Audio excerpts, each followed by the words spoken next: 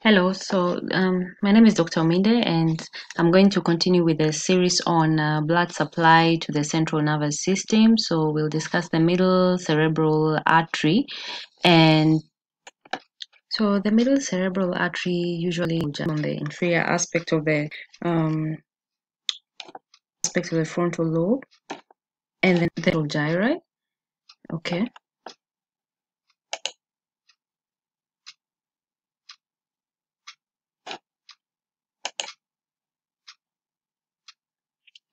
Sorry for that. So the inferior and the middle frontal gyri, remember it's on the inferior frontal gyrus that we have the Broca's area and the pars opercularis and triangularis. Then the precentral gyrus, which is primary motor, is supplied by the middle cerebral artery. The postcentral gyrus, which is primary sensory area. Then superior and inferior parietal lobules, as well as the superior and middle temporal gyri. And remember, the primary auditory area is on the inner aspect of the superior temporal gyra, where we call the transverse gyra of Herschel. So we can ask you, name the gyri supplied by middle cerebral artery. So this is what you give: lateral part of orbital gyri, inferior and middle frontal gyri, the pre and post central gyri, superior and inferior parietal lobules, as well as superior and middle temporal gyri. But we can also ask you, what are the functional areas that are supplied by middle cerebral artery? So you have the primary motor, primary sensory, as we have said, the auditory area at the superior temporal gyrus, which is the transverse gyra of Herschel. Remember, primary motor is the precentral gyrus, primary sensory is the postcentral gyrus. Then the language areas, so that's the Wernicke's area and Broca's area, which is at the inferior frontal gyrus. Remember, Wernicke's area is on the temporal gyrus, or rather part of temporal and parietal, where the lateral sulcus of Sylvius terminates. Then the large association cortex is also supplied by the middle cerebral artery. So when there's occlusion of middle cerebral artery, what are the clinical effects?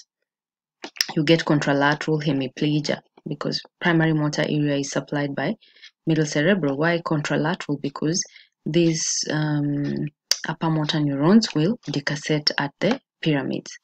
So this contralateral hemiplegia mainly affects the upper extremity and the face, because remember, with the homunculus, the face and the upper limbs are the ones on the superolateral aspect of the cerebral hemispheres. The lower limbs and perineum are represented in the paracentral lobule, which is located on the medial aspect of the surface of the cerebral hemisphere. Then you also get contralateral loss of position and discriminatory touch, because these go to the post-central gyra, which is primary sensory region. Why contralateral? Because this information, sensory information, ascends ipsilaterally, but decassation occurs at the medial lemniscus. So that's why the loss will be contralateral. Then we have severe aphasia. Remember, aphasia, you can have sensory aphasia, where you affect Wernicke's area, and motor aphasia affecting Broca's area, and if both are affected, is what we call the global aphasia. So especially if you have your dominant hemispheres, remember the language areas are usually in the dominant hemisphere. So if you're right-handed, is your left language areas that are dominant. So those are the clinical features of middle cerebral artery occlusion. So this is your this shows you the this shows you the branching pattern of the middle cerebral artery. So it's usually on the lateral aspect of the brain at the lateral sulcus of Sylvius. So it gives a lateral orbitofrontal branch to go to orbitofrontal cortex. Then there is usually a Rolandic branch within the central sulcus, and the branch anterior to it is the pre-Rolandic branch existing in the pre-central sulcus, and a branch within the parietal lobe called the post-Rolandic branch or anterior parietal branch. Then we have that's from the superior division. This is your middle cerebral artery, so that's superior division.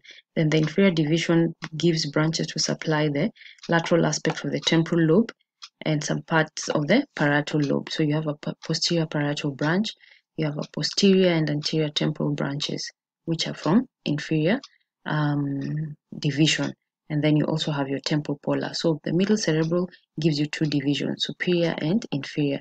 The superior division gives you lateral orbitofrontal to orbitofrontal cortex, pre-Rolandic branch in the pre-central sulcus, Rolandic that causes in the central sulcus, and post-Rolandic that gives the anterior parietal branch. Then inferior division gives you temporal polar branch to supply the temporal pole, then also anterior and posterior temporal branches, and terminates posterior parietal branch. Then we go to the anterior cerebral artery. This artery supplies the medial surface of the brain. This is anterior cerebral, supplies the medial surface of the brain. So it usually gives an medial orbitofrontal branch. So it also supplies the orbitofrontal cortex, but on the medial aspect. Then it gives a frontopolar branch to go supply the frontal pole. Then it continues posteriorly, then gives callosomarginal branch up there that will cause above the cingulate gyrus, but the anterior cerebral artery now continues on the superior margin of the corpus callosum as pericallosal branch. So medial orbitofrontal to the orbitofrontal cortex on the medial aspect, frontopolar to the poles of the frontal lobe, and then gives callosomarginal that courses above the cingulate gyrus, and anterior cerebral continues as above the corpus callosum. So it supplies the medial surface of the brain, so it supplies the corpus callosum, supplies orbitofrontal gyrus, frontal pole, cingulate gyrus, which is part of limbic, then supplies the paracentral lobule. Paracentral lobule is where the lower limb and perineum are represented.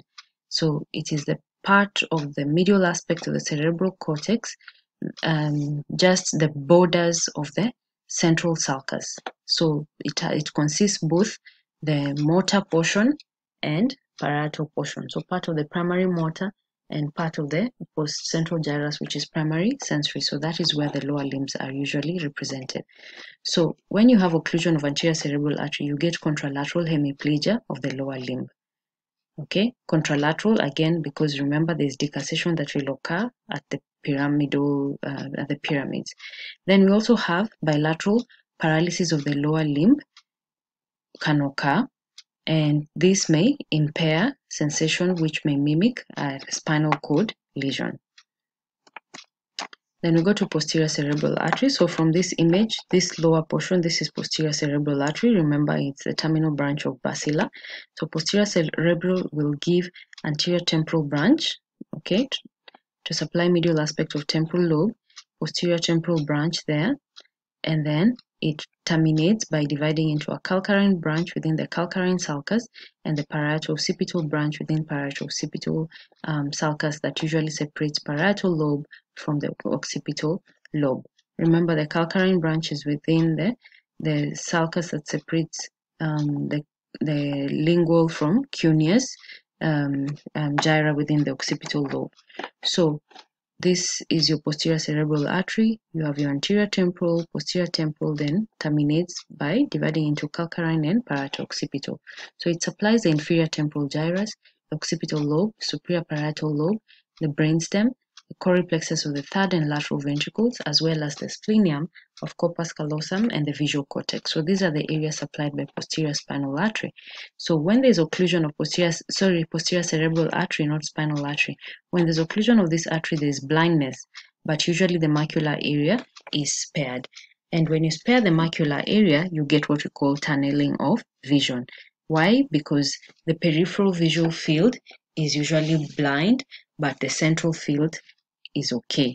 So why is the central field all right while the peripheral field is blind?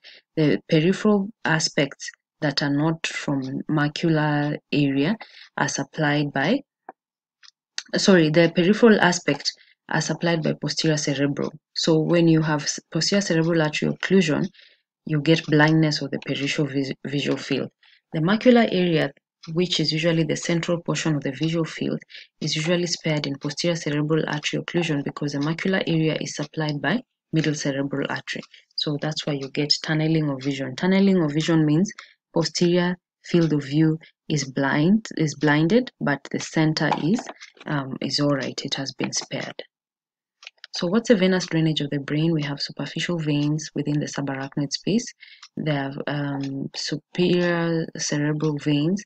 These ones drain the lateral aspect of cerebral hemispheres and drain into superior sagittal sinus. Superior sagittal vein drain into superior sagittal sinus. Then we have superficial middle cerebral vein. These ones are around the lateral fissure and they empty into the cavernous sinus. Then you have superior great anastomotic vein drains into superior sagittal sinus, and inferior anastomotic vein drains into the transverse sinus. So these are the superficial veins. Okay. So this is your superior sagittal sinus, inferior sagittal, together with great cerebral vein of Galen forming straight sinus. They both come to the confluence of sinuses, and this just shows you the superficial middle cerebral vein. We said it's usually in the lateral sulcus of Sylvius, and that's your superior anastomotic vein, and this is inferior anastomotic vein. So we said superior anastomotic vein drains into the superior sagittal sinus, while inferior anastomotic vein drains into the transverse sinus. As you can see that into superior sagittal sinus, inferior anastomotic drains into the transverse sinus. Then we have the deep cerebral veins that usually drain the internal structures of the forebrain. So we have thalamostriate vein and choroidal veins that will drain the basal ganglia, thalamus, internal capsule, choroid plexus, and the hippocampus. So these thalamostriate and choroidal veins, they usually merge to form two internal cerebral veins.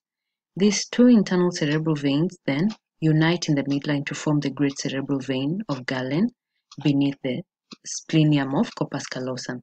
And this great cerebral vein drains the deep structures of the forebrain, and eventually it will join the inferior sagittal sinus to form the straight sinus. And this lies in the midline of the tentorium cerebelli. So thalamostriate vein and choroidal veins will join to form two internal cerebral veins, the right and the left. These eventually join at the midline to form great cerebral vein of Galen. This is around the splenium of corpus callosum. This great cerebral vein drains the deep structures of the forebrain and usually joins the inferior sagittal sinus to form the straight sinus, which is located at the midline of the tentorium cerebelli. So this is your great cerebral vein of Galen. It's joining the inferior sagittal, as you can see, to form straight sinus, and it's usually at the midline of the tentorium cerebelli. Tentorium cerebelli is dural reflection that separates the occipital lobe from the cerebellum. Again, great anastomotic vein drains to the superior sagittal sinus, and the inferior one drains into the transverse sinus, and that shows you the straight sinus by inferior sagittal and great vein of Galen. Then we have dural venous sinuses. We did a whole lecture series on dural venous sinuses. They also help to drain venous blood from the brain. So the dural venous sinuses usually are connected to extracranial veins via emissary veins, and that can be a site for spread of infection. So what are the disorders of blood supply of the brain? We have talked about it. When there's occlusion, you can get stroke. When there's rupture, it gives you hemorrhagic stroke, and you can get strokes of the carotid artery that will give you focal epilepsy, stroke of the vertebrobasilar circulation that may give you focal brainstem syndrome. Aneurysms, which are dilatations of vessels, can occur, and that may lead to rupture, that leading to subarachnoid or intracerebral hemorrhage, which may be characterized by headache or neck stiffness, coma, or other neurological deficits. Then you can also have arteriovenous malformations, where you have arterial blood and venous blood communicating. It could be congenital or rupture. You can have a rupture of cerebral hemorrhage, okay? And this may give you epilepsy or focal cerebral syndrome. Then you have anterior spinal arteries supplying the pyramids, medial longitudinal fasciculus, medial the meniscus, hypoglossal nucleus, posterior spinal supplying the gracile and cuneate tubercle and fasciculi, then pica supplying the spinal thalamic tract, nuclear ambiguous, spinal trigeminal nuclei, then the bulbar branches of vertebral artery that will supply the pyramids. Remember, vertebral supplying the pyramids, hypoglossal nuclei, and inferior olivary nuclear complex. So we'll talk about the different syndromes based on this. Thank you.